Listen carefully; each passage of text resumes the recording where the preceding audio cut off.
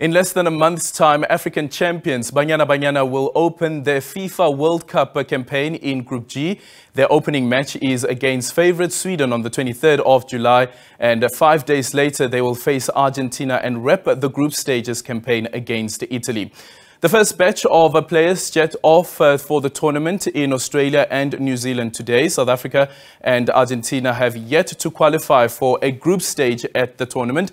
The two teams qualifying out of the group face the daunting task of facing the winners and runner-up from Group E, which includes the United States, the Netherlands, Portugal and Vietnam. But Banyana Banyana's preparations for the biggest football competition have been overshadowed by off-field drama. The South African Football Association is today expected to make an urgent and important announcement related to the team's departure.